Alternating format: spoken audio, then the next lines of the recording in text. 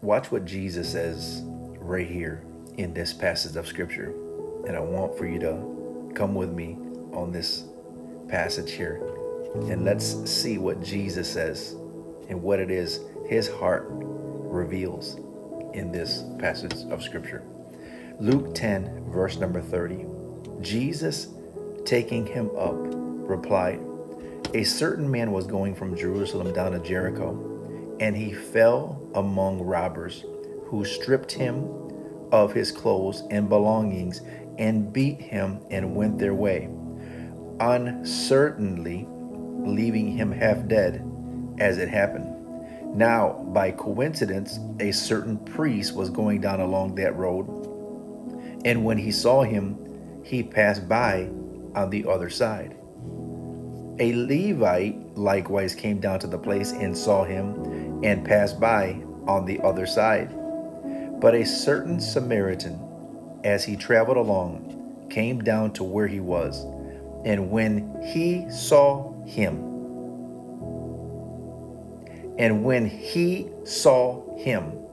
he was moved with pity and sympathy for him, and went to him and dressed his wounds, pouring on them oil and wine. Then he set him on his own beast and brought him to an inn and took care of him." Jesus then is going to ask the question, which of these three do you think proved himself a neighbor to him who fell among the robbers? And he answered, "The one who showed pity and mercy to him." And Jesus said to him, Go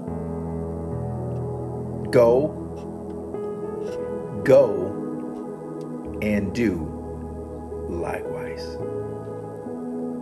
See, a lot of times, especially in Christianity today, people want to prove themselves by words, not action. Or they want to justify themselves by words and not action. But where is the fruit and the evidence of the confession and proclamation of what it is that we say we belong to? If Jesus was moved by compassion and love, seeing the people without a shepherd and having compassion upon them, where and what are leaders today doing, and why aren't they not doing likewise, healing all who are sick and oppressed of the devil? So if someone's sick, they don't need to hear your cessationist doctrine and your Calvinist doctrine. They don't need to hear your denominational doctrine. They need a touch from Jesus. They don't need to hear why you're against the faith preachers and the revivalists upon the land. They need a touch from Jesus. When there's many people that need the Lord, and all you have to give is information. All you got to give is just what it is you think everyone needs to learn and to know, but then yet these people need a touch from the Spirit of God in the Lord, who is alive and living on the inside of those that proclaim and say they belong to Jesus. What then do you have if you say you belong to Christ? Is not Christ in you the hope of glory? Is not the Spirit of God in you alive and living? Or have you just come to salvation because you have a head knowledge and you've justified your own intellectual ways to make it seem as if everything is amazing and smooth? But in reality, is it? So people need a touch from Jesus. The question is this: are you gonna do it, or do you really not have faith? Are you gonna lay hands upon the sick so that they shall recover? It's written. So no matter what doctrine you try to justify your way out of and wiggle your way out of, it just reveals your lack of faith. Jesus went about doing good, healing all who were oppressed of the devil. So what are you greater than Jesus? You get to change the written word? Is he not your Lord and your master and your teacher, in whom you should model after and follow? So you get to now change and water down the word and hide behind just your pulpit and that camera and you want to sit behind a desk speaking on a microphone. And then those that are out there actually laying hands upon people, you want to demonize? The devil is a lie. Y'all be blessed in Jesus' name. Go around doing good, healing all. Lay hands upon people, y'all. It's not you. It's Christ in you.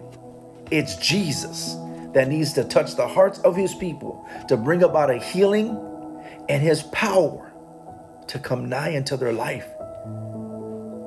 Where is the compassion? So you just want to sit in front of somebody and just give them your denominational creed. You want to give them your ideologies and your man's methods and your psychologies and your sola scripturas, as a lot of these heresy hunters always say. But if you're sola scripturas, where's the evidence of that reality known and modeled out as real and true? The Spirit of God is not dead. But yet a lot of you read the word as if he is. A lot of you preachers upon the land, you got Jesus still in the tomb. As if he never raised from the dead, yet you quote it out of your mouth, but yet you don't believe the realities of the kingdom that the Spirit of the Lord can move upon and through individuals to bring about miracles, signs, and wonders, to bring healing to the brokenhearted, to set at liberty those that are oppressed of the devil. And not one time in all the years of ministry, you know how to put together a cute little sermonette, but you've never cast out a devil? So, brothers and sisters, there's some crazy things happening upon the land. And some of these individuals upon the land coming against God's people, those that actually believe the Bible and put feet to their faith and walk out the realities of the kingdom, Lord have mercy on their souls that judge people as they do. Y'all be blessed in Jesus' name. Go to the word. Be led of the Spirit, not head knowledge. The carnal mind is enmity with God. It will always create arguments to fight against the Spirit of God moving. It will be according to the word, y'all. I'm not talking about the goofy stuff that's happening outside of the word. I'm talking about the miracle signs and wonders as of what it is that transpired and took place in the Bible. Jesus is alive. He's the same today as he was then. And he will always be the same forever. You don't get to dictate and say how the Spirit of God can and will move. Y'all be blessed in Jesus' name.